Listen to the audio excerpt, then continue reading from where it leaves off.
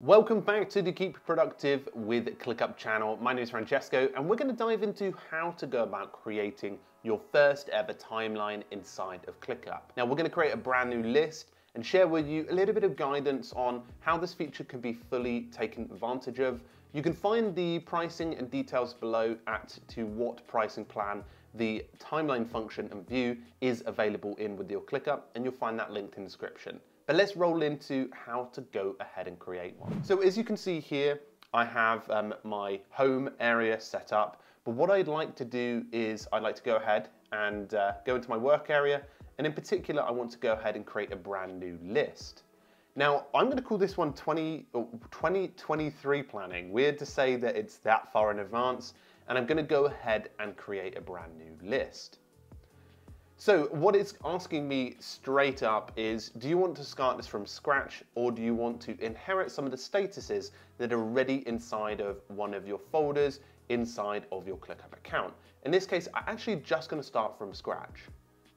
So once I've got that out the way, the best way to get started with the timeline view is to actually start typing away a few tasks that you have in mind. So I might say this could be the team retreat. I could say this is the summer getaway. These are major milestones that might be coming up in the year for the team to be able to see and visualize on a timeline calendar. And finally, let's add some projects. Project A, Project B, and Project C. Okay, so I can go ahead and add all of the regular stuff I'd expect, like priority levels, due dates, and assignee as well. In this case, I'm not going to do that. I'm going to show you how to get access to the timeline view. I do that by heading up here and hitting view. Now I'm going to hit a name in here. That's how you name it straight away. And what I'm going to do is very simply call it timeline, or maybe even roadmap 2023. Now you can do two things. You can make it a private view if you don't want to share it internally in front of the people who are already part of the space inside of your ClickUp account, or you can pin it, which is a helpful way to see it at forefront of all of the views in your ClickUp account. So I'm going to go ahead and hit timeline as a new view.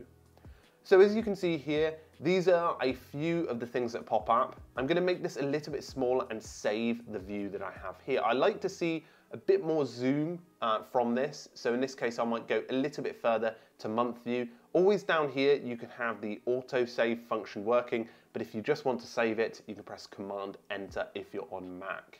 Now you can see here that I've got a bit of a wingspan of what's coming up for the next couple of months. And in this case, I've got January, February, and March and April that are coming up.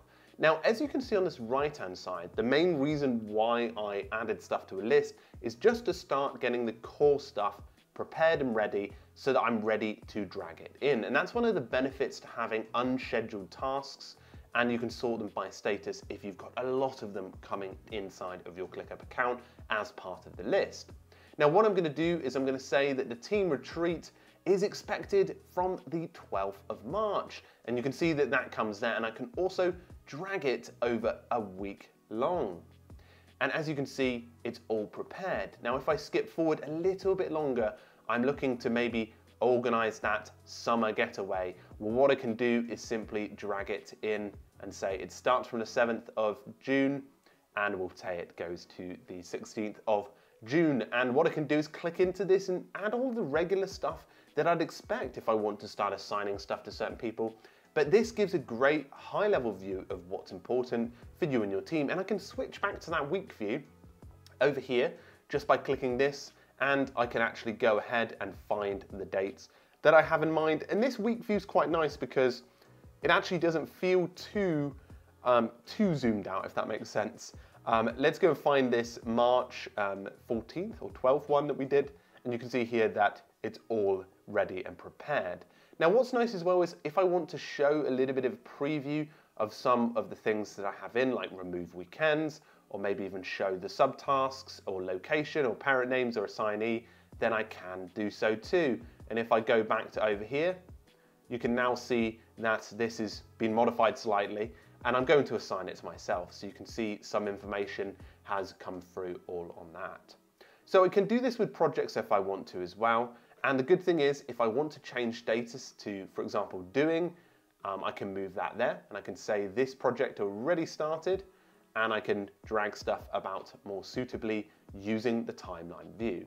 Now, there's quite a lot to know about the timeline view. It's got quite a lot of features that are tucked away inside of ClickUp's powerful views and functions. So one of the things that you can do is you can go and choose some of the filtering options. Now, a good one, if you want to view all of the stuff you're currently actively working on, is going to status and selecting active. Now, this will choose any of the status items that are active inside of your account. And in this case, that is anything that is doing or to do, but I'm actually going to have it as doing only. And I'm going to confirm that.